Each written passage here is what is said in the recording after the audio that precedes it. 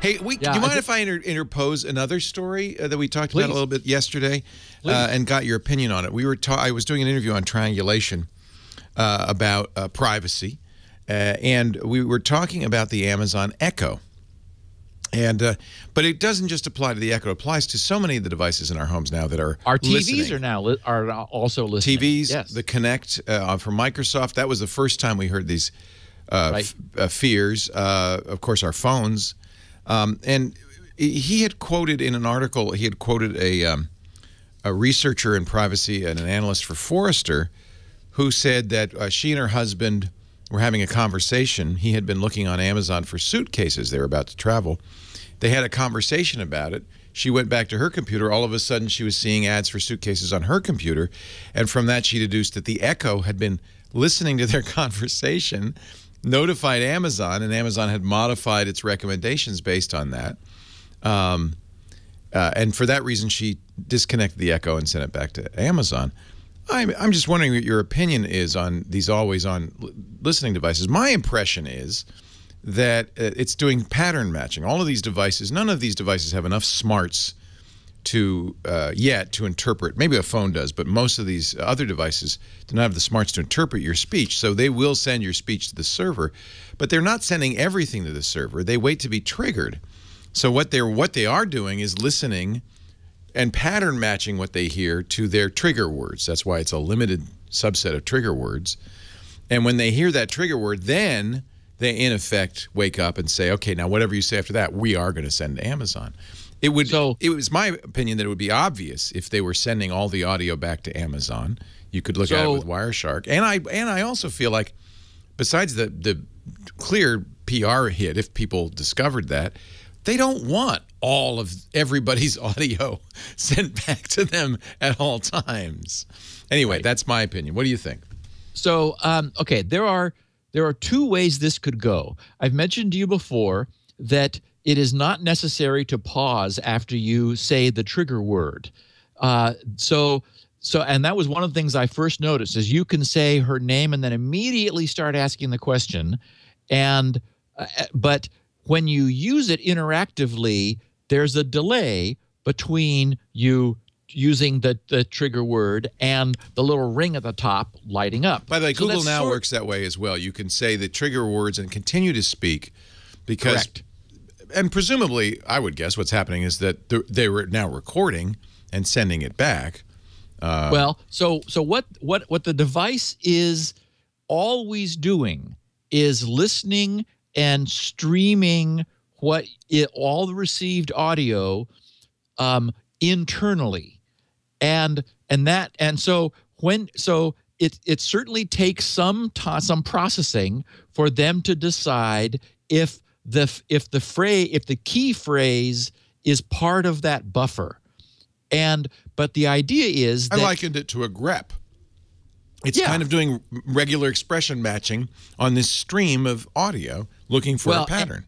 And from an algorithmic standpoint, you can definitely design an algorithm to understand anyone's a large range of speech saying a given word. That is, the word Lex, those sounds can be set so that the device will respond to anyone saying that. And so exactly as you say, then when it's been triggered, it begins storing up the audio, no doubt compressing it, and then almost certainly beams it off to Amazon, where Sirius Big Iron decompress the audio, run it through a standard, sort of like a dictation style system, where the audio is converted to text, text to audio conversion, and then run through some sort of neural network to figure out what it was you did. Now, at the same time, with bandwidth and connectivity and so forth, it's conceivable, and power. I would say, we know that we have text-to-speech available now in in relatively small devices. There's nothing that would prevent that device from doing local text-to-speech, except training. Training is normally really required for reliable text-to-speech, and there's no training that you have to go through, although there are some phrases that you can, when you set up the device, that you can read to her in order to improve just the general recognition. It's not clear whether that stays local or whether that is sent to Amazon as part of the profile of the users of the machine. So it comes down to what you were saying about using Wireshark.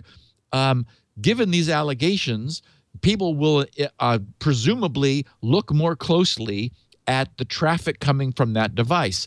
If nothing much happens until the trigger word and the question, and then there's a flurry of network activity, then we can assume it's not listening all the time and sending the stuff back. My guess about that particular story is that there was some searching for luggage that was done before the conversation in front of the device, and then some more surfing was done, and oh look, from the original searching that was done beforehand, now we're selecting ads and so forth. Or yeah, I mean, that's what I said. I could come up with 3 or 4 scenarios that are much more likely and make much more sense than the Echo listening at all times. And by the way, many people have Wiresharked the Echo.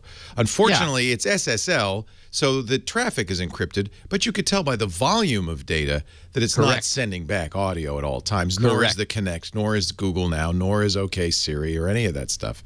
Yes. No one would design it that way.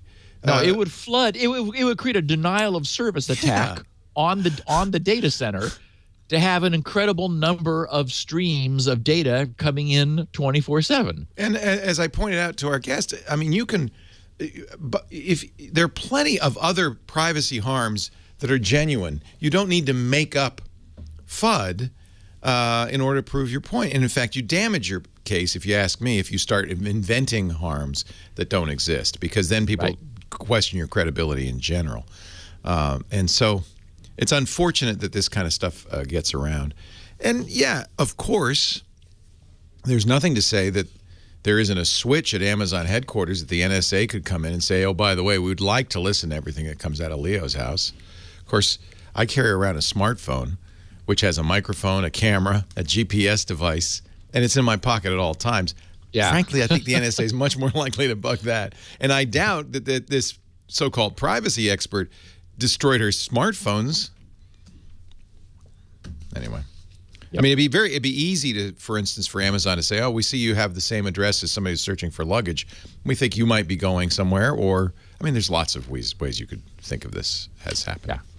Without having to make Amazon's Echo more. Yeah, it may have been booking those airline tickets. That was precisely. Precisely.